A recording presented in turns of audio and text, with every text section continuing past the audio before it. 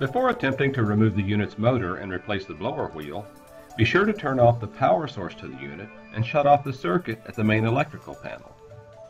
After removing the old or damaged double inlet wheel from the motor, and realizing that you are only able to obtain 2 single inlet wheels for replacement, you can use them to perform the same function. Make sure that the 2 single inlet wheels you are using have opposite rotations. You can determine the rotation by cupping your hand in the direction that the blades lay. When you put the 2 wheels on the motor, they will be facing each other so that the blades are going in the same direction. Be sure that when you will place them on the motor, the wheels will be rotating in the same direction as your original wheel. On the first wheel to go on the motor, locate the notch in one of the blades.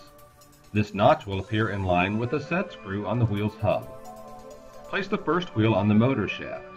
Be sure that the set screw and location of the notch are over the flat side of the shaft. Do the same with the second wheel.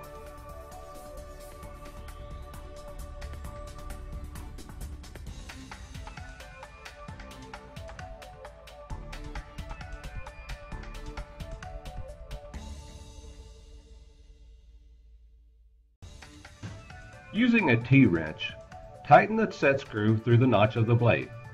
If your wheel does not have a notch in one of the blades, then you should have room to place the T-wrench between 2 blades to tighten the set screw.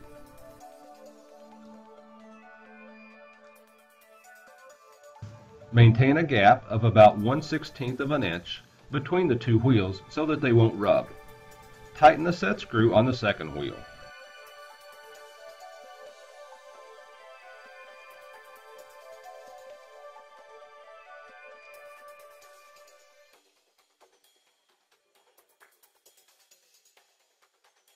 Spin the wheels to make sure they rotate properly.